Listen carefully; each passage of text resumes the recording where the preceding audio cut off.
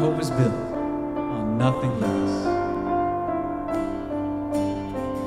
My hope is built on nothing less than Jesus' blood and righteousness. I dare not trust the sweetest frame, but wholly trust in Jesus' name. Let's sing that again. My hope is built. My hope is built on nothing less than Jesus' blood and righteousness. I dare not trust the sweetest frame, but wholly trust in Jesus' name. Christ alone. Christ alone, cornerstone, we made strong in the Savior's light. Through the storm, He is Lord, Lord alone.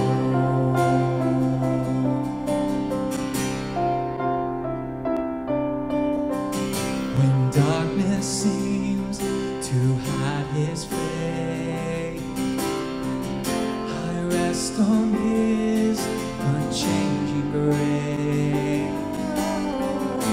In every high and stormy gale, my anchor holds within the veil. My anchor holds within the veil. Christ alone, cornerstone, we made strong in the Savior's love.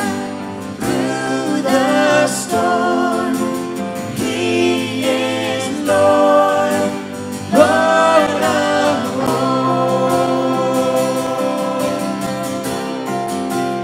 He is Lord,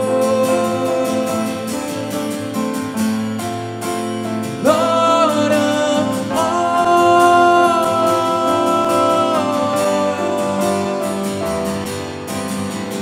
When He shall come with trumpet sound, oh, may I then in Him be found, dressed in His righteousness alone,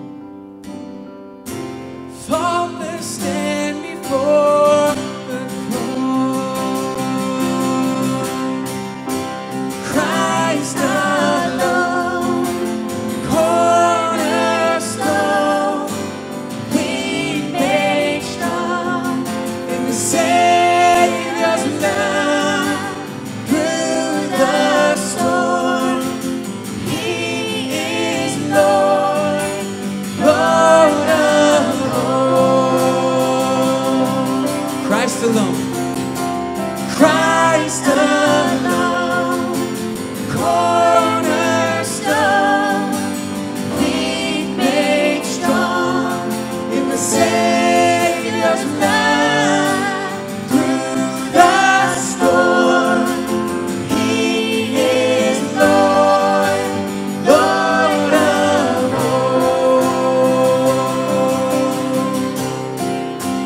He is Lord, Lord of all.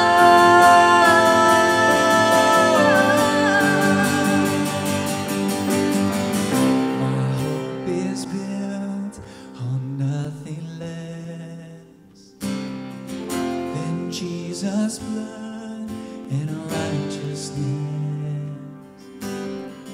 I dare not trust the sweetest frame, but wholly trust in Jesus' name. Amen. And Lord, we do trust in Jesus alone with all our hope, with all our praise and our joy and our salvation. As we continue to meet together, we look to you, knowing that you are here with us, ready to be right here with your arms wrapped around us. And we bless your holy name. In Jesus' name we pray. Amen. God, I look to you. I won't be overwhelmed. Give me vision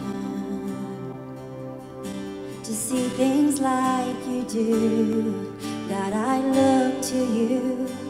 You're where my help comes from.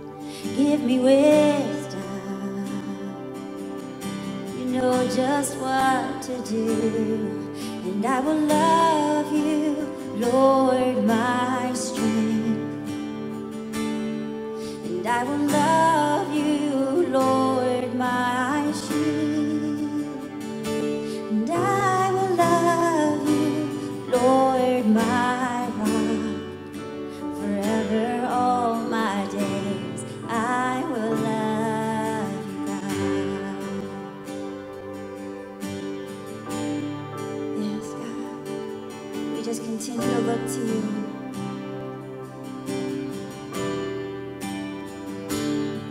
God, I look to you. I won't be overwhelmed. Give me vision to see things like you do. God, I look to you. You're where my help comes from. Give me wisdom, 'cause you know just what to do. And I will love you, Lord, my strength. Sing it out. And I will love you, Lord, my shield. And I will love you, Lord, my rock. Forever, all my days, I will love you. I will love you. And I will love you, Lord, my strength. You are my strength. And I will love you, Lord, my shield. And I will love you, Lord, my rock. Forever, all my days, I will love you, God. Sing hallelujah. Hallelujah, our God reigns. Hallelujah, our God reigns. Oh, hallelujah, our God reigns. Forever, all my days. Hallelujah. Sing it out. Hallelujah. Hallelujah, our God reigns. We lift you high. Hallelujah, our God reigns. Well, hallelujah, our God reigns. Forever, all my days. Hallelujah. Sing it again. Hallelujah, our God reigns over it all. Hallelujah, our God reigns. You reign.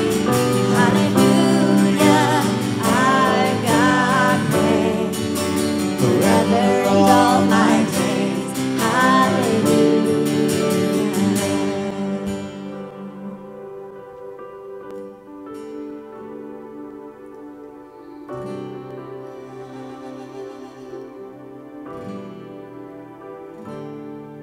God, I look to you. You're where my help comes from. Give me wisdom. You know just what to do.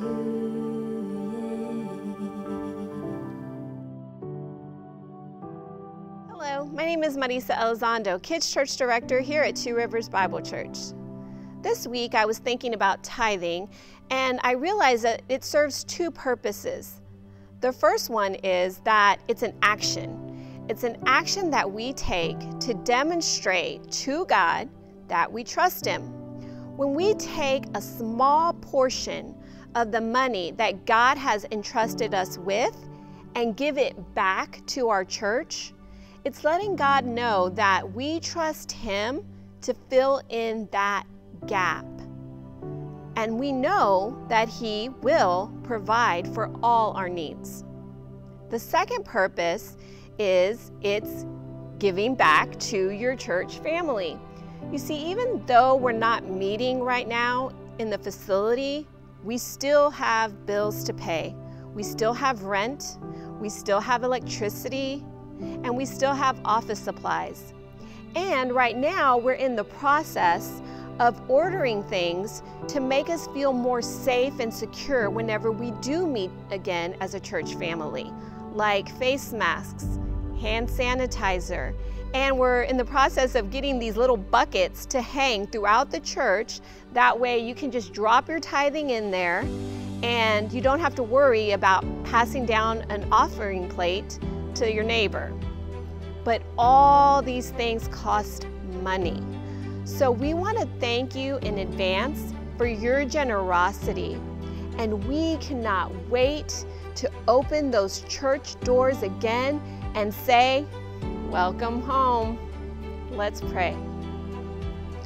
Lord, thank you, Lord, that you give us the ability to give back to our church, Lord, and that when we do that, you promise to provide for us, Lord.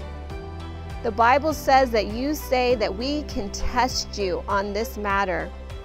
And so, Lord, we thank you that we have a church family that's willing to go on that limb and test you, Lord, and know that you are going to provide for all our needs, Lord.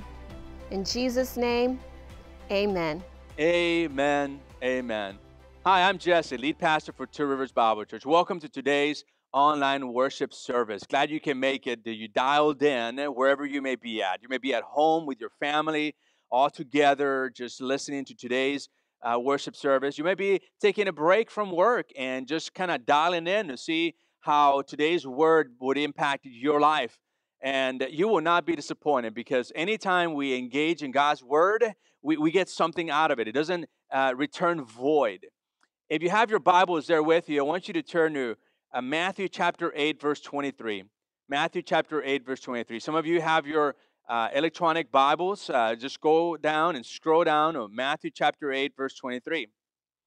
I'm going to start off with a question. What if worry could be broken as easily as one can break a pencil? What if breaking worry in your life could be this easy? Well, the reality is that it isn't, right? We all wish it was this easy. We all wish that we could break worry this simply, but the reality is that for most of us, worry is a long life struggle. Worry is something that keeps on invading our life, keeps on just barging into our heart, and repeatedly we have to address this issue of worry. The struggle is real.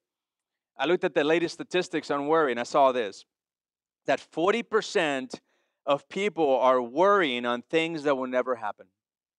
I saw that 30% of people worry on things in the past that can't be changed. That 12% of worry is on criticism of others or from others, by and large criticism that's not even true. We saw that 10% of worrying has to do with health issues, and when we worry about health issues, we get stressed and therefore we get more unhealthy. And only 8% of worry is on real problems that will be faced in life. I thought that was interesting. You see, worry is like a rocking chair. It gives you something to do, but it really takes you nowhere. It takes you emotionally where you don't want to go and lets you be there way longer than you want to stay there. And so today I want to look at what causes worry and how can we reduce worry in our life. And we're going to look at Scripture to see that very thing. So go to Matthew chapter 8, verse 23, we're going to see a small boat on a large lake, the Sea of Galilee.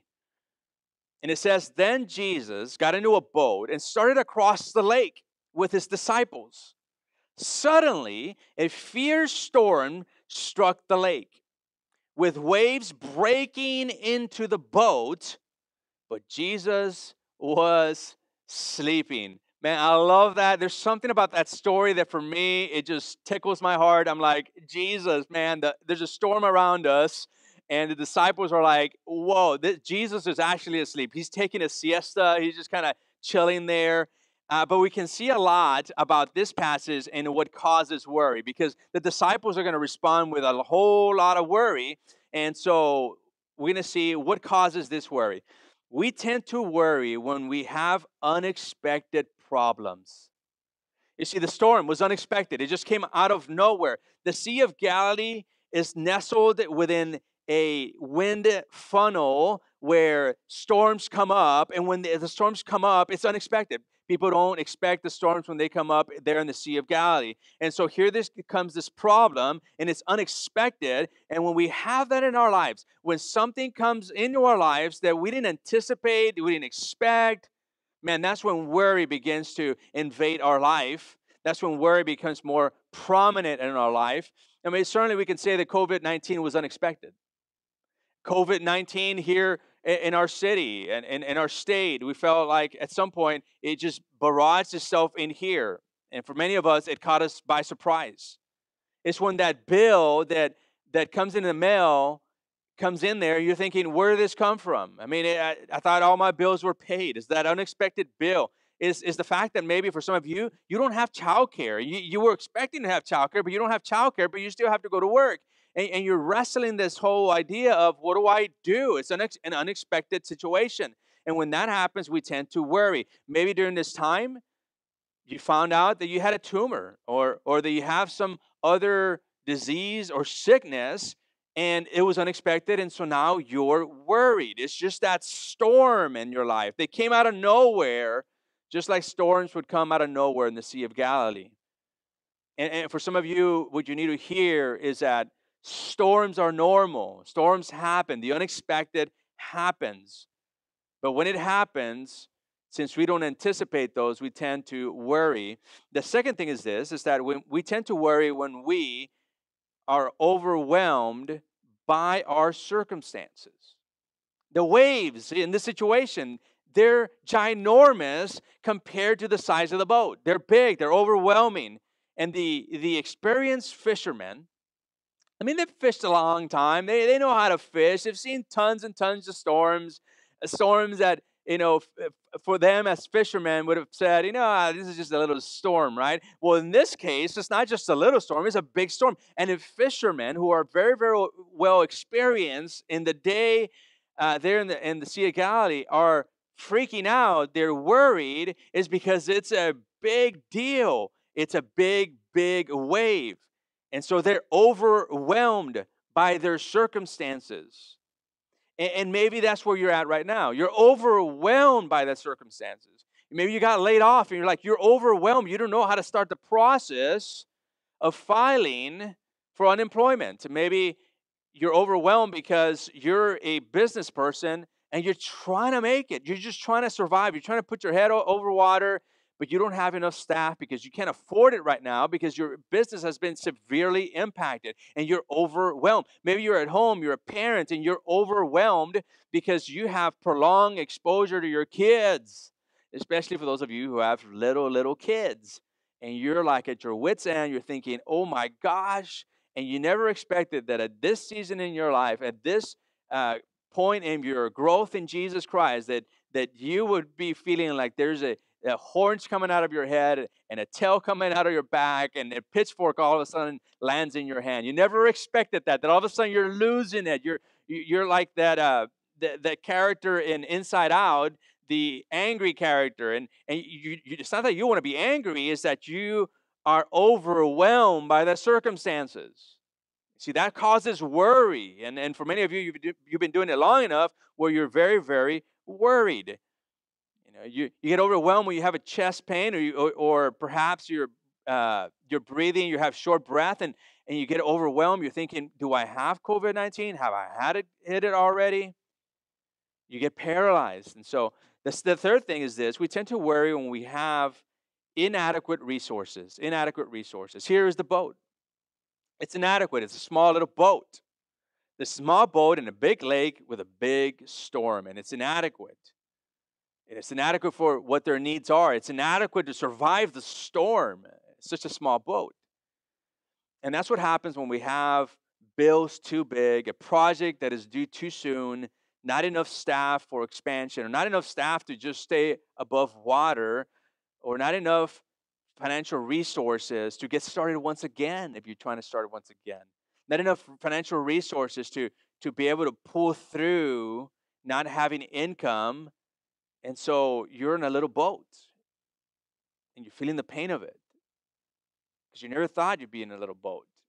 You thought you would always have the resources.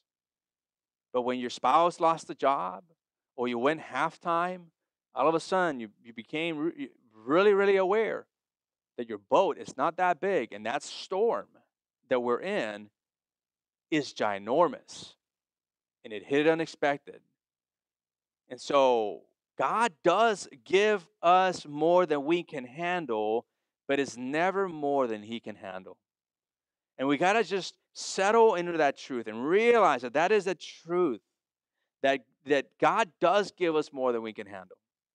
But certainly it's not more than He can handle.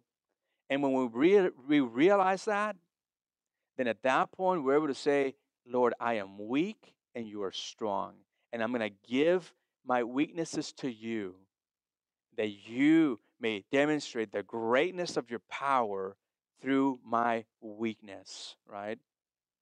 And that's the real thing. Now, we tend to worry when we have, number 4, feelings of being alone. Huge storm, unexpected, little boat, and Jesus, he's cozying up in the boat, having a little siesta time, a little nap time. Now, Jesus had already preached to thousands. He's headed towards preaching to more thousands of people, but he decides that he needs some rest. And there's so much wisdom in this story, so much wisdom in the necessity of rest, especially after being so busy, and even amidst the storm, catching some rest. And Jesus demonstrates it so perfectly. He is resting in the middle of the storm. But what happens to us when we sense that, or we think that Jesus is not involved, we get worried. We start getting anxious and worried. And maybe you're here and you're listening right now and you're thinking, where is God in all this? Certainly I don't feel Him in my life. Certainly I don't know where He's at because I am stressed out like never before. And I just want to remind you that He's there with you. He's right there in your boat, in your little boat, overwhelmed. He's right there. So how do you reduce this worry? Let me give you 4 ways to do that. So let's continue in our passage in verse 25 of chapter 8. The disciples went and woke Him up, shouting, "Lord, save us!" I love this. Save us! We're going to drown. It's really a real crisis here for them. They're very, very worried. Jesus responded, "Why are you afraid?" I love His response. They're freaking out.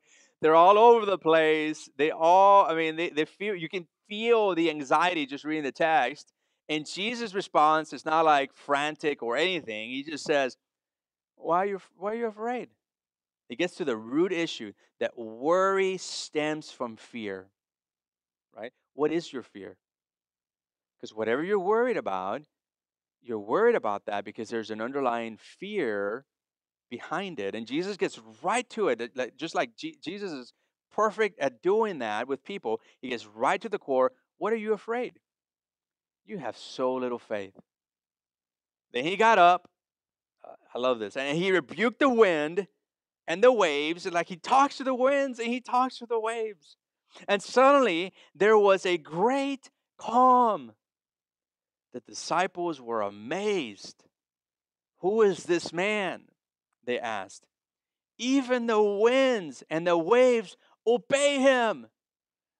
You know, when we are in awe of God's power, just like the disciples were, when we are in awe of God's power, we can't help but see the circumstances differently.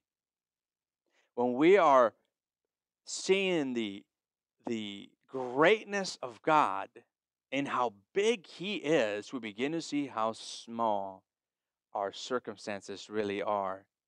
And when that happens, worry becomes something that's in the rearview mirror or it starts fading into the background.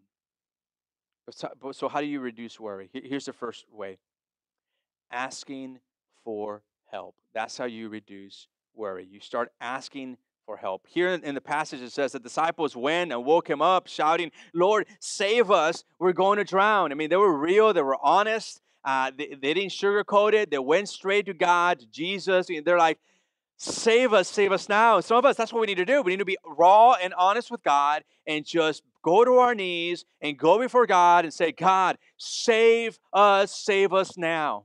Save me now. I won't be able to make it by the end of the month financially. Lord, help us right now. I am sick and I need help. We just got to be raw with God. I want to ask you a question. How heavy do you think this glass of water is? How heavy do you suppose that this glass of water is? Some of you are trying to do the math. You know, maybe some of you are trying to trying to figure it out between each other. You're like, hey, what is it? You know, some of you are guessing already. You know, maybe 12 ounces. You know, maybe less, 8 ounces. The real question that I'm asking, how heavy is the glass or the water in the glass, has nothing to do with the actual weight of it. It has to do with absolute weight doesn't matter. The longer I hold the glass of water, the heavier it becomes. If I hold it for 10 minutes, it becomes heavy. If I hold it for 30 minutes, it becomes heavier. If I hold it for an hour, it's way heavier, right? If I hold it for a whole day, this glass all of a sudden is heavier than it was when I first grabbed it. And for many of us, that's what we do with our circumstances. That's what we do with our storms. You know, at first it may not feel heavy, but the more we hold on to it, the heavier it becomes. And many of us have this heaviness in our soul because we're carrying so much stress, so much worry. How long is it going to take you to finally say, I'm going to go ahead and put the weight down and give it to God? Many of us wait way too long before it even occurs to us to ask God for help or to ask others for help. We'd rather carry a heavy weight, presumably because we're proudful, but we'd rather do that than actually ask for help. And yet we see that if you want to reduce your worry, you got to ask. You got to ask. The second thing is this, in reducing worry, is questioning your fears. Questioning your fears. Jesus responded, "Why are you afraid? Our worries grow out of fear, so question your fears." Some of you don't even know what you're afraid of. You're worried, and you don't even know what the real fear is in your life. It's worth exploring and worth asking, like, what am I scared of? And just be introspective for just a moment and asking God to reveal us, put a spotlight into this and show me what am I afraid of so that I can give you my fears, Lord. The fear of what could be is oftentimes worse than the reality of what is. We tend to play the what if game. What if this? What if this? What if that? What if this? Instead of just being raw and honest with ourselves first and then before God and saying, I'm scared of death. I'm scared of failure. I'm scared of how I'm going to die. I'm scared of leaving my kids behind if I get this COVID-19 or if I get cancer, or if I get tumor. I'm scared of those things. It's better to be intellectually honest with ourselves so that we can be honest with God too. And we can be honest with people as well. Do a reality checklist. What are the facts of the situation? Because oftentimes our fears are not rooted in facts. They're rooted in what ifs. And we have to guard ourselves from that. Remember, the meditation and worry are the flip side of the same coin. I mean, they are. Worry is repeating. Worry is repeatedly thinking of everything that could go wrong, while meditation is repeatedly thanking God for everything that is right. Now, let me say it again because some of you are trying to write this down. Let me say it. I'm going to say it a little bit slower.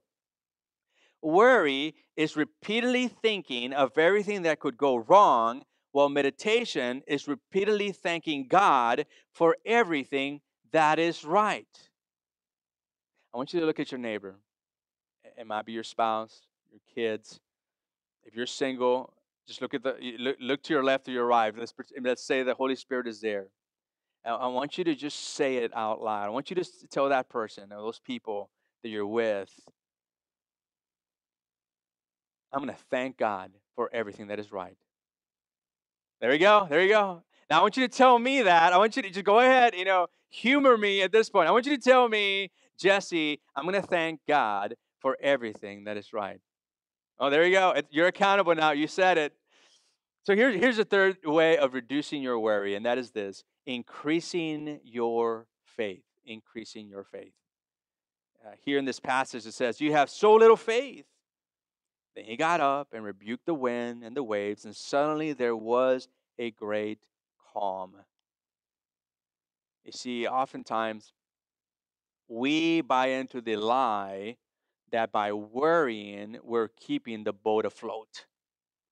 That somehow, if I just worry, I'm contributing somehow to keeping the boat from sinking. And I know that's like somewhat of a distorted mentality or mindset, but that's just the reality of how we tend to operate. Instead of exercising faith, we try and exercise worry and anxiety. I heard this story not too long ago. There was a huge fire in this one home, and it was at the house. There was the father and son, and as the fire started consuming the home, they went to the second floor of their home, and as they did that, the dad got out first because he could see the best, and as he got out and jumped down, he screamed at his son, "Jump!" Now the son couldn't see anything. The smoke was dense. He couldn't see anything. The dad said, "You gotta trust me. Jump!" And so the son just jumped, and the father caught his son. I mean, that's faith. You may not be able to see what's going on in terms of the circumstances that are around the current circumstance, but God sees you. Just like that father could see his son, God sees you, and he knows what's going on, and he wants you to trust him. He wants you to just abandon your worries and give him the trust that he so duly deserves. See, the same circumstances that cause our worry can increase our faith. The same circumstances that cause our worry are designed to increase our faith. See, these circumstances, unexpected circumstances, overwhelming circumstances, with a lack of resources circumstances, they're an opportunity for us to exercise faith, to trust God, even when it seems crazy to trust God. We say, God, I'm just gonna trust you, God. I'm just gonna trust you. For many of us, that's the crossroads we're in. It's a trust issue, and we gotta just go there. Number 4, reduce your worry by acknowledging God's control. Acknowledging God's control. The disciples were amazed. Who is this man, they asked? Even the winds and the waves obey him. You see, they had God with them in the boat. And so realizing that God is in control, God was in control all the time. Even when God was asleep in the boat, he was still in control. Even when you don't see God at work, he is still in control. Even when you don't see God in your boat, he is still in control of the circumstances that are going on around you. Because either he permitted those things to happen, or he allowed those things, or he caused those things. Now, in some cases what happens is circumstances are caused by a variety of things: a broken world, the sin of others, right? Our own sin. And yet other times it's God allows it. It's coming. God allows it. It's a broken world that we live in. And so in this situation, they realize, holy smokes, like God is in this boat and he just calmed nature. Nature. Can God do that with whatever disease you have, whatever circumstance you have? Absolutely, he can do that. Does he always do it? No, he doesn't always do it. God is not a genie in a bottle. He's not like a vending machine. You put a little coin, a little prayer, and all of a sudden, boom, you got your prayer met. That's not God. That's not the God we serve. But he is in control. And we can trust him as the God who's in control, who has our best interest in mind and who has his glory in mind as well. You see, you can have God with you in your life boat as well, in your boat, and he is there. In 1 Chronicles chapter 29, verse 11, it says, yours is the mighty power and glory and victory and majesty. Everything in the heavens and earth is yours. Everything it says, everything. People, creation, everything is his.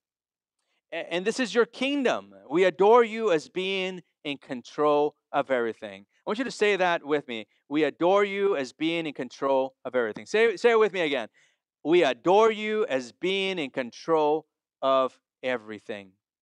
You see, there is no situation in your life in which God does not have ultimate control of. And this is the secret of reducing worry in your life. The secret is that worry is not you getting more control of everything, but you recognizing that God is in control of everything.